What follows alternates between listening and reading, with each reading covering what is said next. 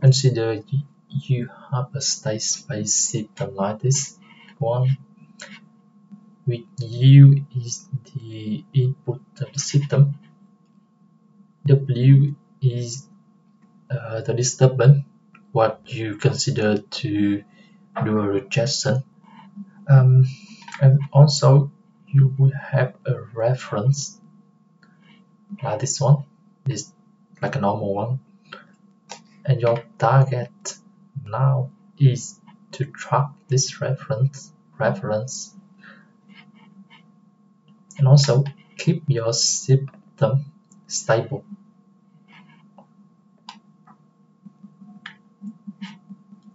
In this case, is the bounded input be both bounded input, bounded output.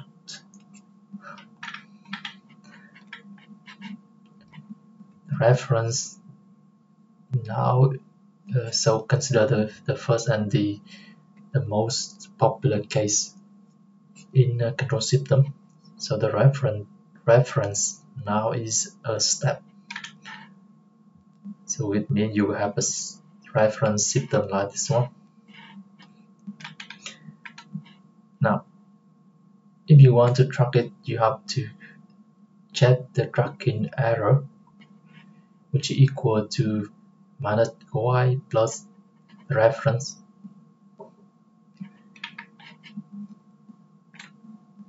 What we want is we'll try to consider a new system called augmented system to have no effect or influence from the reference system.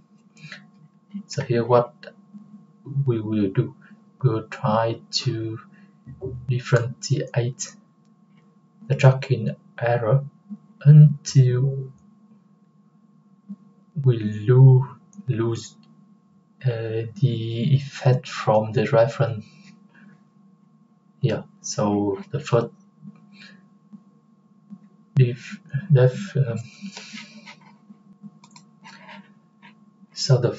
the first order differentiation will be this one. So now we don't have the effect from the reference anymore, so we can stop here. Now consider this, the augmented state, which is equal to this one.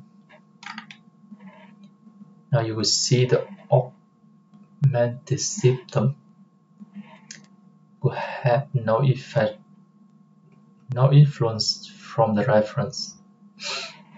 And from this, suppose that there is again K, which make this system stable, which satisfies the target 2 at this one. So this depends on your case. Some of you will want to focus on the for example, the linear quadratic, the LQR. So you want to do a rejection from the disturbance. So for example, H infinity or H2 to enhance the performance of the controller. So that gain K depends on your purpose, but it will make your system become stable, be more stable. So now the input control equal to this. So come back to the control input of your original system here, which is new. Now you will see there is an integral action here, which is equal to this, which means that this control the both of this control contain the reference model here, and because of this, and the system is stable. So according to the internal model principle, your system is perfectly tracking. So we provide enough satisfaction for target 1.